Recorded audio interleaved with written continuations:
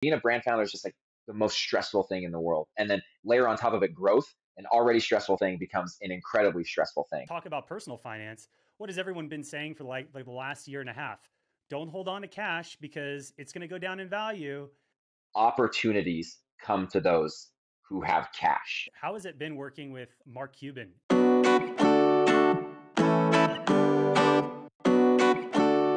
Hey, what's up, John? How's it going today? How are you? I'm good, man. I'm a little tired. I was at this triple whale event the last couple of days. It was a lot to take in, but it was really awesome. That's epic. I wish I could have made that event. I saw that it was pretty sick, and was trying to book it in my travel schedule, but had a couple other things going on. But to just want to introduce you real fast, thanks for coming on the show today. For everyone out there, we've got John Blair with Free to Go CFO. And John, you want to give us a little background on you and your company and kind of where you're at? Yeah, for sure. So I guess I'll go back a little bit to kind of the earlier days of my career and how I got to this point. I originally got into business. Um, my first exposure to the business world was deciding to go to business school at Cal Poly San Luis Obispo, which obviously is actually how I know you, through a fellow business school cohort of mine. And ultimately, I went to business school not knowing exactly what I wanted to get into, but knowing I wanted to be an entrepreneur of some sort. I've always been very entrepreneurial. When I was a kid, I started my own skateboard company when I was like 8 years old, making my own stickers out of clear tape and Avery printer labels, spray painting my own decks with different designs. Always very entrepreneurial, always the leader of the pack, getting groups of kids to come together to do crazy things like go build bike jumps or do create our own skateboard contest and with prizes and stuff like that. And so I knew I wanted to be an entrepreneur. I didn't know what I wanted to concentrate in, but I'm like, I'm going to business school. So got to Cal Poly year two. I took to accounting originally. I took my first accounting class and was like, it just made sense to me. I don't know how to explain it other than that. Just made sense to me. And so I decided to declare to be an accounting concentration, and um, realized really quickly that the accounting program is all geared towards trying to groom you to become a member of a big four accounting firm, an employee of everyone goes and gets the internship at E&Y or Grant Thornton. And, they use that as a hiring funnel to ultimately suck you into working there.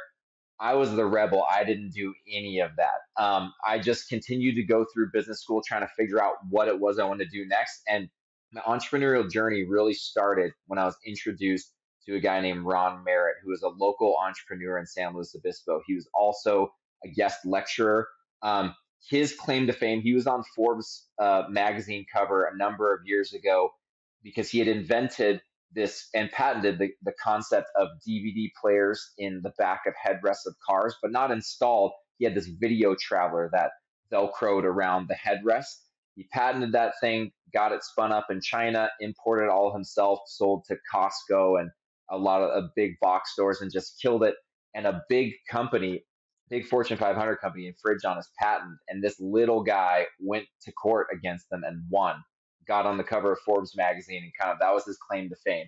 So anyways, he was really well known in the Cal Poly business community because of being a guest lecturer. And he was also a part of the Cal Poly's Innovation Quest, which is kind of like a business plan competition every year. And so I got introduced to him through a friend in business school because he was looking for a bookkeeper for his latest business. And that was when I think it was the end of my third year of college. So I still had 2 years left in school, and I started working as a bookkeeper for this local entrepreneur. Turns out that it was bookkeeper and everything else. I was logistics manager, customer service manager, marketing manager, and it was just like I was his right hand doing everything that he didn't want to do or couldn't do. And he was just he taught me, he always told me, John, listen, don't waste your time working for giant companies. I've done it before. It's terrible. It sucks the soul out of you. Like, it just is no fun. He's like, all you got to do is figure out how to solve a problem if you can always be thinking about solving problems, you're going to make it on your own, right? And he showed me firsthand how to solve problems in the marketplace and get people to pay you for it. He was a former electrical engineer, and so he would just find these little niche products. I'll give you a quick example. Nothing sexy. This was back in like 2007. So projector TVs were that technology was kind of big because that was a way to get like a big, projected like movie or video game, but actual screen TVs hadn't fully caught up to that yet, right? And so he found this hole in the market where no one was making a $200 projector that was really easy to use, that like an older person could use really easily, right? It was all geared towards like the techies. So he went and, as an electrical engineer, designed his own little $200 projector, went to China, sourced the manufacturer, started bringing containers over and selling a bunch of it himself, partially direct to consumer on his own website, and then partially through like other retailers that cater to that demographic, like QVC, right? Another old magazine catalog called Heartland America. And so, anyways, I was all exposed to this in my last 2 years of school. And that's when I got the entrepreneurial bug. And as fate would have it, he was a judge in this thing called Innovation Quest, which was effectively a business plan competition. Well, a guy named Brian Riley had invented this prototype um, of a brake system for bicycles that prevents you from flipping over handlebars. Well, Ron, my boss at the time, was the judge for that year's Innovation Quest contest, and Brian Riley's braking system won the contest. And so the day after Innovation Quest, my boss Ron comes in the office and is like, John, there's this kid who goes to business school with you. His name's Brian Riley. You got to meet him. He invented the coolest bike brake. Like, it's going to blow up. It's going to be the next big thing. I'm taking them to Taiwan and I'm going to introduce them to Trek and Specialized. And, anyways, he's like, they need a bookkeeper. So he introduces me to Brian. And lo and behold, that was the start of what's become kind of like the cornerstone of my professional experience, which was being on the founding team of a company called Guardianbikes. And so fast forward a couple years, I'm working as a bookkeeper nights and weekends while, funny enough, I graduate from Cal Poly. I take a break from trying to go full time into the professional world to play in a heavy metal band, because I started a metal band with a thrash metal band with a bunch of, with the guy who introduced me to you, right? And so a bunch of friends from business school, we were all metalheads, and we started a band like year 2 or year 3, and we just stayed together, kept playing, kept practicing, playing local shows. Frog and Peach, we blew away Frog and Peach downtown, couple other small joints downtown, and we got signed to a record label, and we're like, okay, well, I don't know if we're that good, but might as well give it a shot, right? And so looking back on it, actually, I call that was a part of my entrepreneurial journey as well. Like, starting a band, getting signed, and trying to make it in the music world is as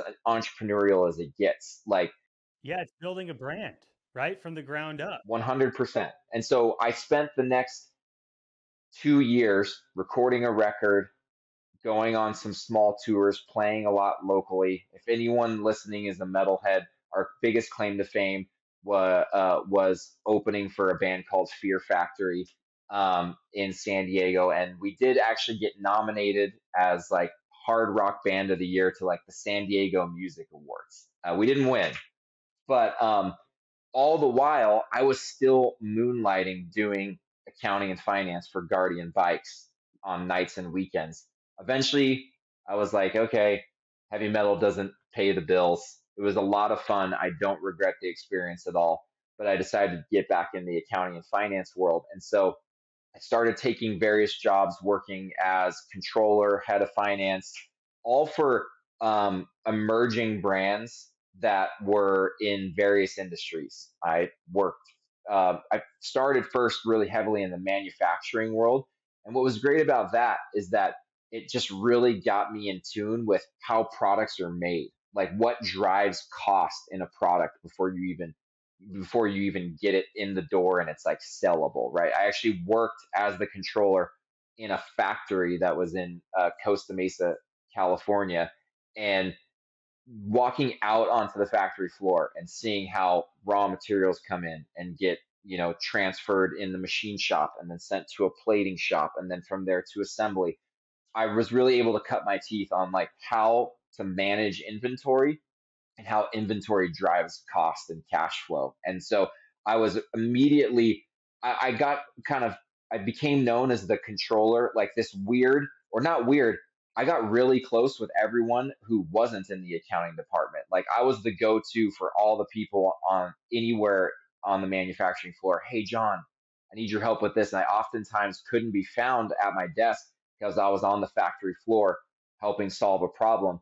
And the reason why I'm bringing that up is because it really turned me into this very operationally focused accountant, right? Is that like I'm managing the numbers, but I'm managing what is driving those numbers. So, anyways, during that time, I'm still working for Guardianbikes. I went on to a couple more full-time controller and/or head of finance jobs, and at the same time, Guardian had been trying to get on Shark Tank, and it's a long process getting approved. I think it took 18 months to go through all the steps.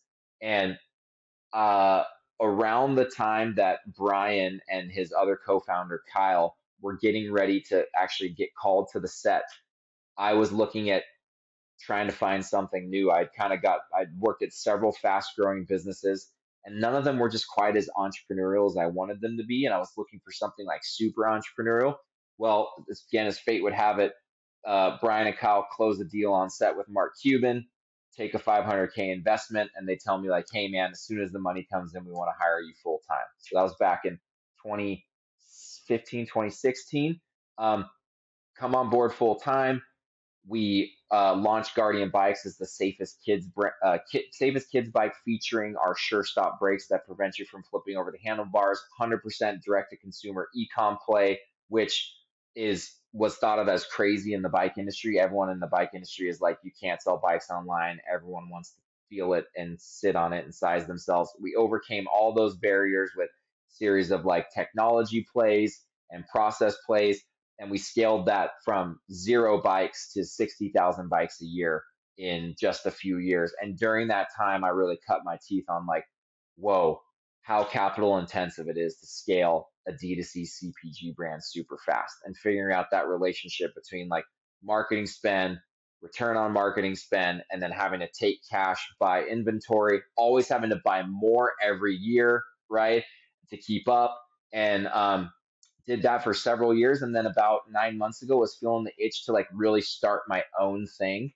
And I had built this great network of over my years at Guardian, and just a bunch of skills on the finance and ops side, and just started kind of putting feelers out in my network, and really quickly started getting bites on like a fractional CFO offering. And I knew one thing. I knew that like I wanted to start a company that really cares for people, and I wanted to fight back against how overwhelming it is for founders to scale and feel very like not confident in the decisions they're making. I wanted to solve that problem.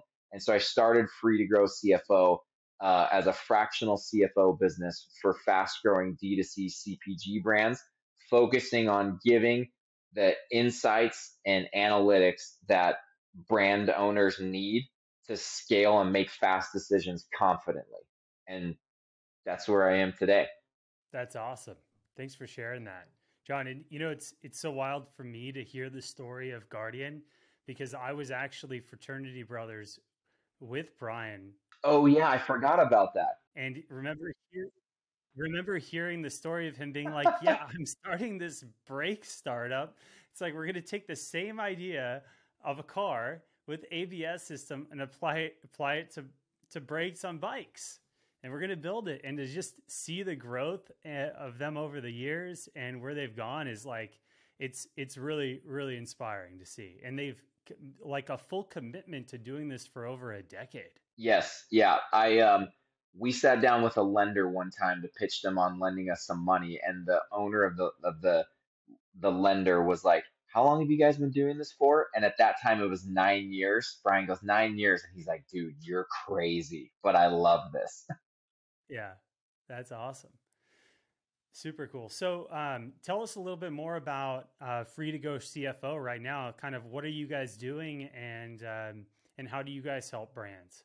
Yeah, so free to grow CFO, like first off, like the whole ethos behind it is really delivering a service that really shows care for brand founders. Being a brand founder is just like the most stressful thing in the world. And then layer on top of it growth, an already stressful thing becomes an incredibly stressful thing, right? And honestly, that's the origination of our name, is like free to grow, right? We want the founders we work with to experience freedom and growth at scale, and our services help provide that, right? So the nuts and bolts of what we do is monthly financial statement analysis, strategic planning, forecasting and projections, and cash strategy and fundraising.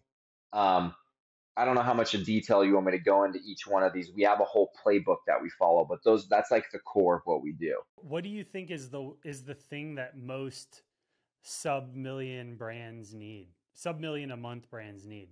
Um, Undoubtedly, the single biggest thing they need is to understand cash and how it's different than profit, and um, understanding how to forecast and plan cash. And really, most brands that I encounter, whether we end up working together or not, don't even have a cash plan.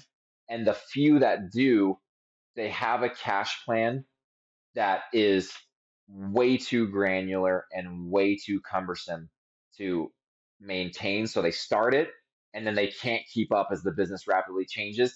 The key is to stay laser focused on the key drivers of cash flow. And there's only a few for a CPG brand, but there are a few huge drivers, right? It Marketing spend and return on marketing, and inventory purchases. Those are and there's a there's a sneaky little link between the two of those, right? If you're not selling enough, but you bought to sell more, you're gonna be stuck with inventory and have cash tied up. If you didn't buy enough and you're getting a really good return on your ad spend and you're scaling your ad spend, you're gonna stock out and you're gonna leave money on the table. And so focusing on that relationship and making sure there's always enough cash to execute the inventory purchasing and the ad spend functions is by far the biggest problem I encounter. I couldn't agree anymore. From being on the marketing side, For sure. working with brands, it's like there's that fine line between overbuying and turning your warehouse into a bank with just dollars on the shelves, and then having those light speed, time frames where it's like we have 6 weeks to 3 months where things are just working so well with return on ad spend, acquisition of new customers, product market fit, virality, repeat customer rates, where you just have to double down through those times. So it's forecasting for both of those. Yeah. Yeah, and the thing that accentuates it, seasonality really accentuates that challenge that much more. And that's Guardianbikes, my experience there, it was like the ultimate test of figuring out how to manage those variables of cash flow, inventory purchasing, marketing spend, because CPG, like consumer products in general, have a seasonality because of like just consumer spending changes throughout the year. But then bikes have even more accentuated peaks and valleys because no one buys bikes in the winter when it's cold. They buy it all in the spring and summer, and then not again right before the holidays, and then crazy in the holidays. And so, like you said, you have these short windows. Like we actually figured out at Guardian that during the holidays one year, over a 6 week period, we did 50% of our revenue for the whole year. And that's like you mess up that 6 weeks, and that's your whole year. And so the care that goes into the purchasing, the ad spend plan, and the cash flow during that time is just like it's painstaking. Also, making sure you have the right people on the team during those 6 weeks, and then make sure they've been planning for the last 12, right? To get ready for it. Because, one person takes their foot off the gas or doesn't have their head in the game, and it's showing up to play with with the wrong team or the wrong resources. Totally. And you know what? You bring up a good point, because I would say that by far, even though we do financial statement analysis, strategic planning, and fundraising, we spend most of our time with our clients on forecasting and projections, not because the numbers that we forecast are always right. Rule number one of forecasting is your forecast is wrong. It's the act of planning, right? And getting a group of people together to plan and say, like, hey, to make this number happen, we would have to do this and this and this. And if this doesn't pan out, would we be able to survive if this or this or this happens? And do we have the right people? Do we have the right creative that's ready to roll? Do we have, right? And so we spend a lot of time actually as the result of forecasting and projections and the process, the recurring process we put in place. The result ends up being that our clients learn how to plan, and that's actually the most valuable thing. I once again, I'm saying I can't agree anymore, because on our side, on the retention front, it's the same with us. We're planning out campaigns, 30, 60, 90 days in advance. And, I have to say for a lot of these, I'm sure it's similar to you. A lot of these smaller brands are like shooting, they're shooting as fast as they can, right? And for them to stop and plan is difficult. And it's like a paradigm shift that needs to evolve in their thinking, because they're like, I got here by just throwing a bunch of shit on the wall. And it's like, if you're gonna go where you want to go, you have to evolve, because the things you did to get where you're at today are not what's going to get you to where you want to go tomorrow. It's the same thing. Like for us, you talk about that 6-week window. We started planning out holiday and Black Friday back in June, and then we presented everything to our clients at the end of July and early August, and started working in campaigns in September. And in some of our workspaces with our clients, it's like I can go back and see, we need to get this approved, we need to get this approved, we need to get this approved months in advance. And it's like I feel like the roles we're in is a lot of business coaching as well. Even though we're done for you services, there's coaching to just change the paradigm in the mindset of the business owner and the founder, to let them know planning is essential. If you don't plan on all aspects of your business, you're waking up every day like a chicken without a head, running around trying to herd cats. And if we're doing that, you're losing. 100%. It's funny that you mentioned that, because that's something that I've only been at this on the free to grow CFO side, the consulting side of the table, for 9 months now. And one thing that I'm really starting to see clearly in the brands that we're successfully helping is that this coaching aspect you speak of.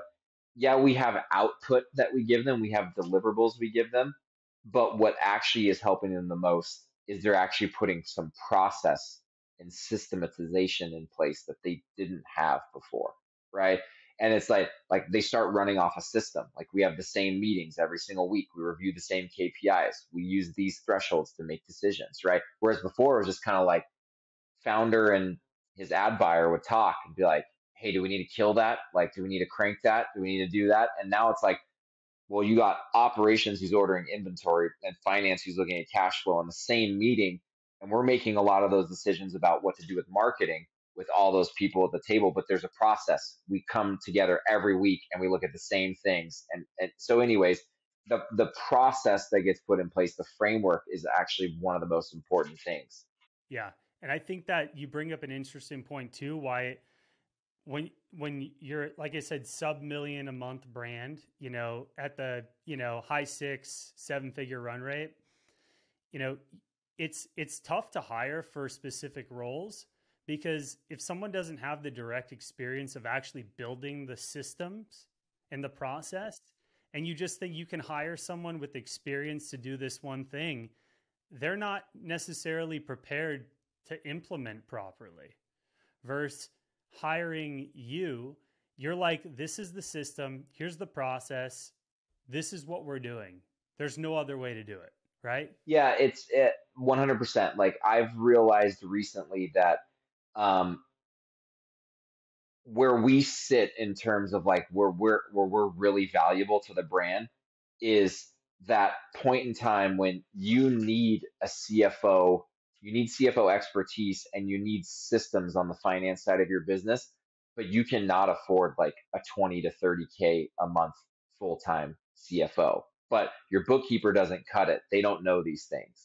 A lot of times if you even have like a controller, they don't know these things, right? And Or an accountant whose main priority is really just handling tax. 100%.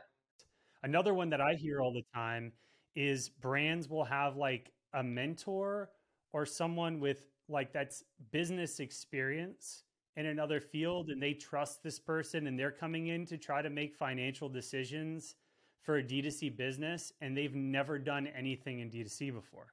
So they're like the worst person to talk to, because when you're dealing with buys in media and resources, like you said, cash flow is king.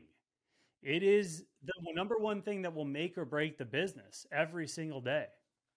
There's profitable businesses that have no cash all over the place. A lot more than you think, and actually even a lot of brands that are a lot bigger than you think. I'm talking brands doing 50 to 100 million a year in revenue that don't have their finance game together. And there's a book that I recently read called Simple Numbers, and the guy who wrote it has this quote that he keeps saying over and over throughout the book. It really hit hard with me. He says, opportunities come to those who have cash, right? And it's totally right. Is that like if you want to be opportunistic and you want to capitalize on opportunities, you've got to have cash in the bank or access to cash somehow, right? If you don't have, I mean, a recession is a perfect example. Most people don't profit off of a recession because they don't have access to cash in a recession. But the ones that do, the opportunities just fall into their lap, right? I couldn't have said it better myself too. I'm sure, just talk about personal finance. What has everyone been saying for like the last year and a half? Don't hold on to cash because it's going to go down in value. It's like those same people that told you to put money in the stock market and crypto. They're not talking right now, right? Yeah, well, and it's let's spin it to like a D2C example, and from like a marketing perspective, you know, there's a science behind direct to consumer marketing, but sometimes things happen that you just don't anticipate, and you have this upside opportunity all of a sudden. And if you don't have cash sitting there, you don't have cash available, you can't take advantage of it. I mean, something similar happened to Guardianbikes during the pandemic when bike demand just took off. Um, what happened widespread across the industry? People ran out of bikes, right? All of our competitors ran out of bikes, and one of our Bikes during COVID. Yeah. yeah, and the only other like real premium direct to consumer kids bike brand that we considered our major competitor, they were out of bikes for like 6 months, and we cleaned up shop. We stole a bunch of their customers just by virtue of us being able to have. We had cash to keep buying inventory, and our factory was able to deliver, right?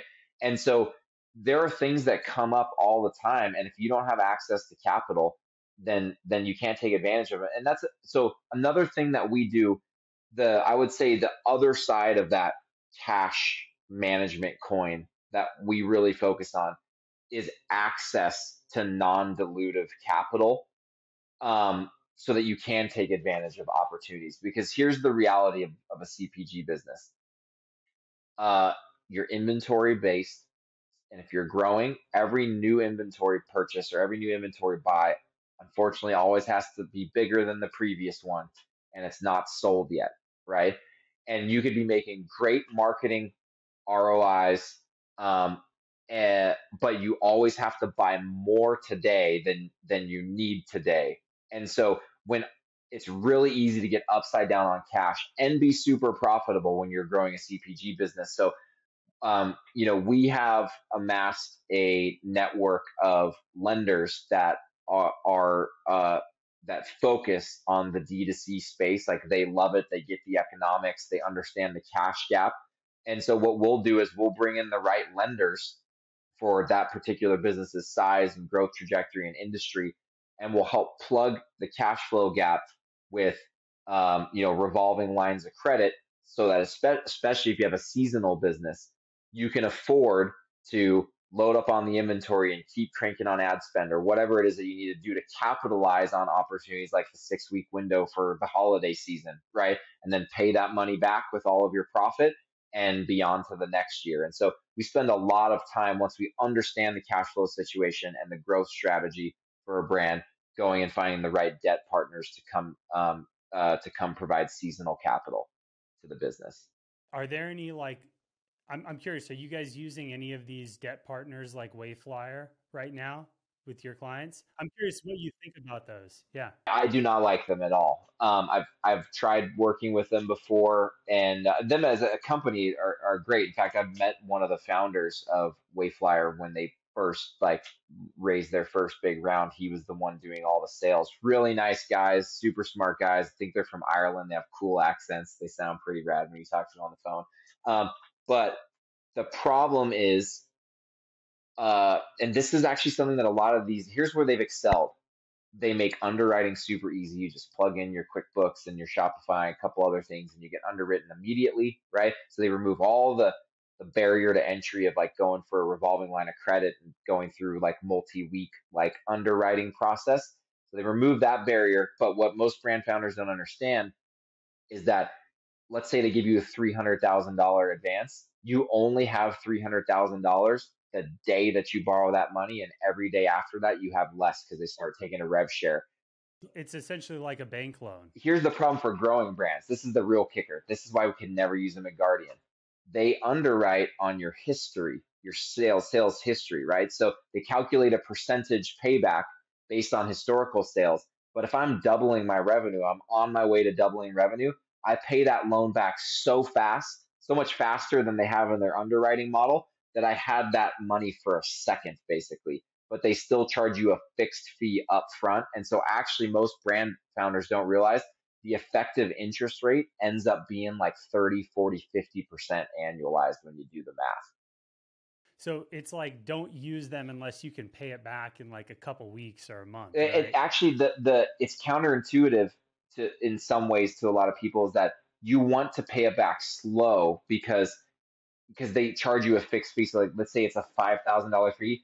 You want to pay them back as slowly as possible, so that that $5,000 fee covers as long of a period of time. The faster you pay it back, the higher the annualized effective rate. And so I don't like it, because when you're growing, you pay it back too fast. The capital doesn't stay in the business long enough. And there are other solutions out there where you can have more capital availability and a much lower cost of capital. I'm curious, what are those solutions look like? Is that building like good relationships with your bank directly, or if it's outsourced financing, other types of financing options? The problem with banks, like true banks, a lot of them still don't get D2C. They're just light years behind. And the problem for a lot of D2C brands is they're new. Their growth trajectories, like when they're growing, are massive, and they don't have a lot of history. And most of the banks like 3 years of like history on a tax return, right?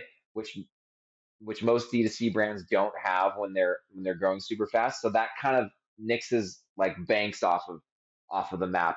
What there is are these non-bank lenders. There's several out there that I've developed really great relationships with over the years, and they've niched down to primarily focus on lending to D2C, and they're filling that gap. Like, they don't underwrite on tax returns.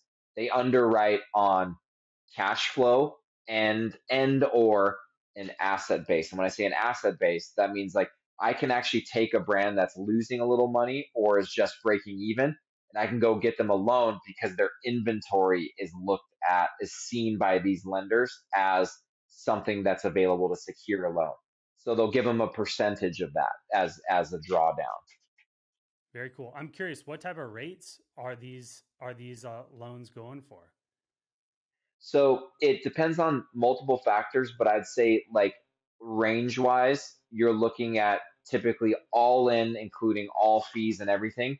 It that typically like low, low to high teens. And I know that's kind of like a wide range, but it depends on a lot of factors. It depends on how much of the capital you use, how risky you are in terms of like how profitable or unprofitable you are, but you can usually get 13 to 19%, let's say. Also, another question for you. Now we're talking about financing, and I'm curious on question for you. What is the best credit card for a D2C brand to be using for their paid media? If you're spending 50 grand to 150, 200 grand a month, what would you recommend? What a pain point, man, with every brand that I work with that's scaling. I've got one brand right now that is literally spending 2 million a month on Facebook with a 2.5 ROAS, and we are the founders complaining about their credit card constantly. To be honest with you, I think this is an area that's ripe for disruption. Amex at one point used to be the go-to, but they have really changed over recent years with like they claim to have these cards that are no limit, but all of a sudden your Facebook account will just stop because they've cut off the credit card at this phantom limit and force you to make a payment. And so at one point I would have recommended the no limit Amex cards, but I keep running into problems with them over and over again. There are other solutions like Brex that are Brex is pretty good because they're very transparent about what your limit actually is. But it can be hard to get as much of a credit limit as Amex claims to give you. And then have you ever heard of DashFi? I have. I've heard of Dashify, and there's also Parker too. That's I've heard of. That's been getting some popularity. Have you heard of them? I haven't heard of them. I'm in the middle of diligence with a client and on DashFi, and the thing that's appears to be a little wonky about DashFi is that they actually do take a security interest and they tie up some cash as collateral. And so, depending on your situation, it may not be doable. But I will tell you, like the short answer is that this is still a huge problem out there that I have not seen adequately solved, especially when you start getting in the situation where you're spending seven figures a month.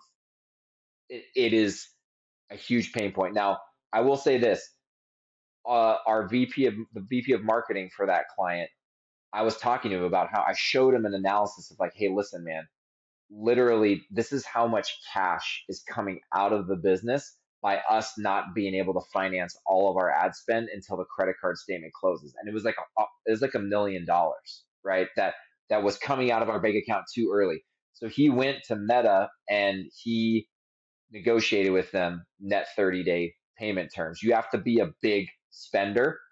You got to be a big account and actually have an ad account rep that's got some pull. Yeah. Exactly. But you can, when you get to that point, you can actually get net 30-day terms. And that is a huge cash unlock. I mean, we just got that. That's literally no joke on average daily balance value. That's going to put $1 million back into the company, which is just like, I mean, that's just a huge number. And another question for you: what is how has it been working with like Mark Cuban in that investment with Guardianbikes and just working in his environment? So working with Mark was surprising in a number of ways. Like I'll say, first off, he's incredibly responsive and he owns so many different companies. He owns dozens of Shark Tank companies. He owns dozens of non-Shark Tank companies. He does all of his work through his Gmail account, and he literally responds to every single email that you send him. And I mean, he'd send us emails at 1 o'clock in the morning Central Time, and he's not gonna get in the. You have to be really strategic with Mark. That you got to give him like an executive summary, right? Like he's on his phone, he's smashing through tons of emails. He's not. You can't give him all the details, but if you set up a problem or a dilemma, he'll weigh in. And if he has someone in his network that he thinks you should talk to, he'll just CC them and be like, talk to this guy. I think he can help you. And so there were several things he helped us pivot on throughout the life of Guardianbikes. I mean, one, we were sure stop brakes before Guardianbikes. And he was the one that was like, no, dude, we had this idea of Guardianbikes and going direct to consumer with our own brand instead of being a brake company. And he really gave us the confidence to do that. In fact, hooked us up with some really high ups at Amazon to get started on Amazon Vendor Central. And that kind of helped launch the brand at the very beginning through what was that program called? Launchpad, Amazon Launchpad. I don't know if that's still around or not, but so he think of him as like a really high level strategic advisor, and just like he would plug us in if he had someone he could plug us into. And even after I left, they reached out to me after I left and wished me the best of luck and thought that the problem that Free to Grow CFO is trying to solve was like a huge problem. And John Simon, who's like the managing director of the fund that runs their Shark Tank companies, was like, hey man, you're our go-to fractional CFO for any uh, portfolio companies who need help. And I've actually already worked with one. And so it's just really, really cool, man. Mark is a solid dude. I've met him in person twice, and just like,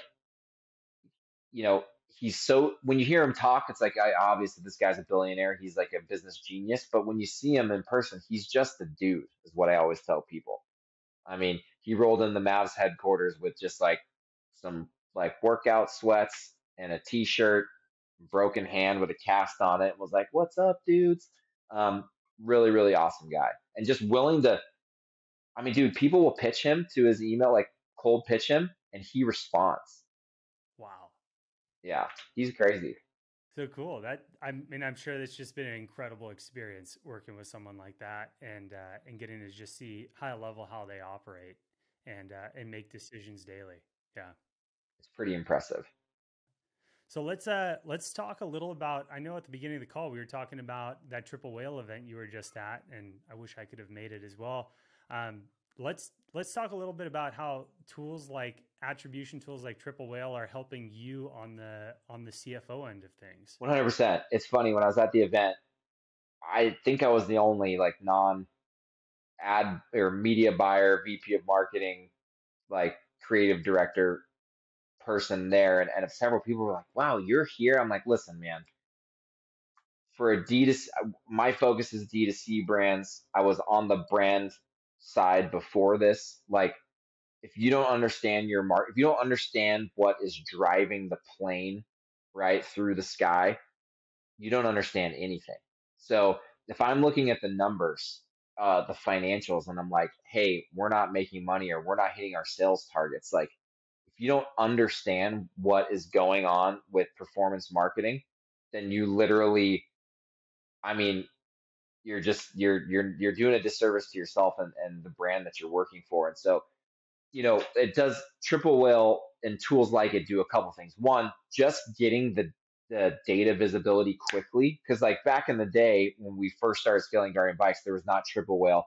It's like pulling down Excel spreadsheets from Amazon Seller Central and then pulling other ones from Shopify. And we built some of our own apps to marry up the data and like Tableau dashboards and stuff. And like just having that just populate and even just like send you an automated Slack message every morning. Here is your performance overall. Here is your marketing efficiency ratio for the company, and then all the different channels. It's just incredibly huge because I'm, when I'm looking at cash flow and making decisions on how much advising operations, yeah, we can afford this much inventory, or like, yeah, we can crank up ad spend. I get asked those questions all the time. Like, John, can we afford to buy more inventory? Can we afford to crank up ad spend?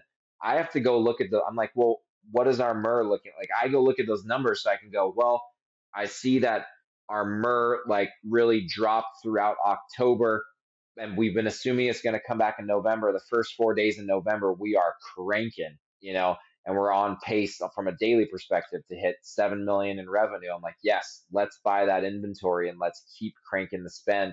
And so, like, I have to understand those numbers, or when people ask me that stuff, I would literally just be guessing. Totally. And it brings up another point where, where you're just mentioning MER, media efficiency ratio. what's a healthy MER for a D2C brand that's doing like 100,000 to a half a million a month right now? What do you like to see as a CFO? Let's say we had an AOV of somewhere between like, 100 to 125 bucks. We got a 75% margin on that. And we've got a CAC somewhere at around 35, 40.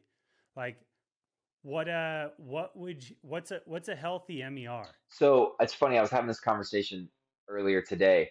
Um, it all depends on your gross margin and what I like to call your contribution margin before marketing. The higher that percentage is, the higher you or the lower MER you can afford to take and still be a profitable business, right? And so like I have one client that's got an 80% gross margin and their other variable costs before marketing are only 10%. So they've got 70% of margin before marketing.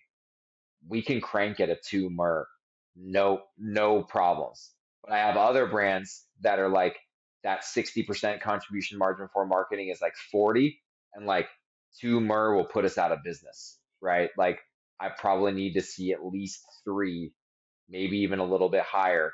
And so it's funny because I've kind of starting to like develop this thesis that like, and I don't take this with a grain of salt. This is not universally true, but like if you can have a business where you just have like if you can choose to sell products or differentiate and price your products such that you can have a killer gross margin, 70% or above, that is the key to scaling, because you want to, if you have huge growth goals, like you want to get to hundreds of millions in revenue, you want to have the ability, I believe, to spend at a lower MER, like, and just capture scale, and you can still be profitable, right?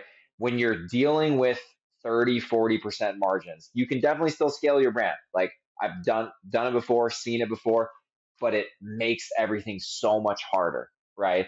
And so the answer to your question, the the higher your gross margin and ultimately your contribution margin before marketing spend is, the lower MER we can afford to take and still be a profitable business. And it just kind of opens up the playing field, I believe, from a paid media standpoint, to be able to capture more customers, because you can actually live with a higher CAC and still be a profitable business. So it's situational based on the business's margin and cost structure. Totally. Speaking of that too, is there like do you also look at LTV to CAC as well when you guys, because some brands might have a hero product on the front end, might not be as profitable in the front end, but LTV on that customer could be very high on the nature of the product, like consumables and so forth. 100%. And I was actually having this conversation yesterday at the Triple Whale event with the VP of marketing.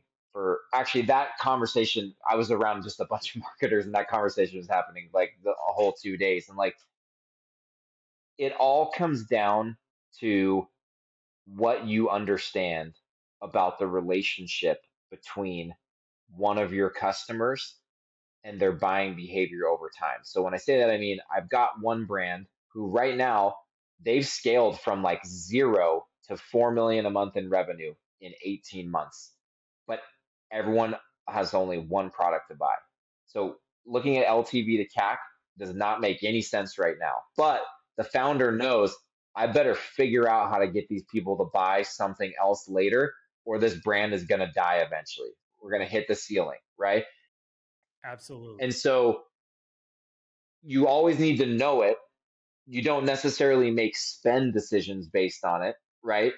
But if you do want to go the LTV to CAC route with making spending decisions, you've got to understand your payback period and how soon you finally become profitable on that customer, because you got to understand first order profitability versus lifetime profitability. And if there's too much of a gap between those two time points, first order and reaching break even or profitable from a lifetime perspective, you better have enough cash in the bank to be able to make it to the point where you become profitable. So it really depends is the answer. But that's part of what we help brands understand is like, do we have the cash to be break even or lose money on the front end, AOV over CAC on the first order, but get to LTV over CAC becomes profitable over time? Do we have enough capital to fill the gap? So, you know, we provide a lot of the cash flow forecasting that's needed to make those decisions. All right, John, one last question for you. I'm curious, have you worked with any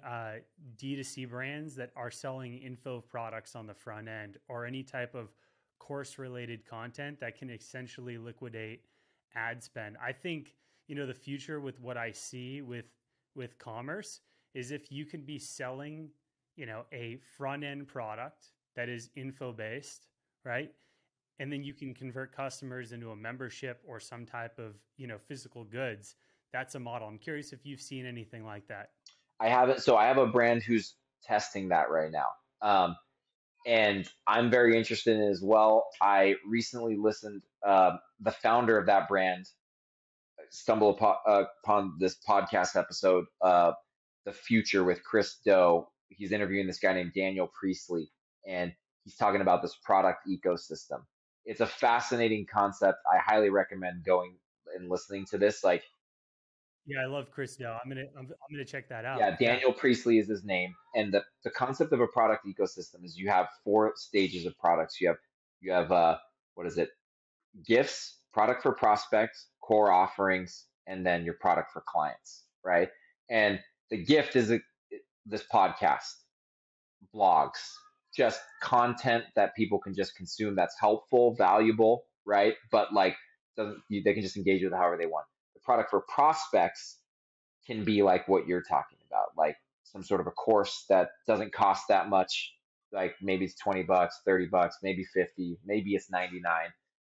You acquire the customer through paid advertising, right? But then say after that, it's a course about how to manage your cash flow, and then you sell them accounting, fractional CFO light, which would be just like getting your books done, right? That's the core offering. But where you really make your profit is the product for clients, which is like free to grow CFO premium, right? You get your accounting done, your financials, strategic planning, cash flow forecasting, fundraising. And so you almost think of splitting up your funnel almost into these stages of products, right? And like, I'm fascinated by the concept. I'm definitely have aspirations to do that with my business. And it's something that I have one client who's testing this. And I really like, it makes a lot of sense to me. And I think there's a lot of promise there. Yeah, I think the full ascension ladder in just B2B and B2C customer acquisition is really going to see this as we move forward. We got a similar thing that we're working on as well right now, on the front end for our agency. But yeah, it'll be interesting to see what happens. I know there's some niches, like especially like in like sewing and crochet, and like a lot of these types of DIY communities. There's a lot of opportunities there, and people have really scaled info on the front end and then turned, those people into continuity members of membership and also selling physical goods. Yeah. Yeah, yeah, it makes a lot of sense. Yeah. Cool. Well, John, I know we're wrapping up today, but thank you so much for coming on. And where can anyone find you? Like, are you guys on the socials? It's your site? Where can people reach out to you after? Yeah, so website freetogrowcfo.com, and you can find us on LinkedIn. A lot of right now I'm mostly on LinkedIn. You can find me, Jonathan Blair, on LinkedIn, and Free to Grow CFO has a page as well. But we're putting out a lot of helpful tips on a weekly basis out there. We've got an email list you can subscribe to get weekly content that's helpful for scaling your business. And yeah, I appreciate you having me on, man. It was a blast talking to you. We'll have to do it again. Yeah. By the way, we'll put those links in the show notes as well, so they're there. So, thanks, John. Appreciate it today.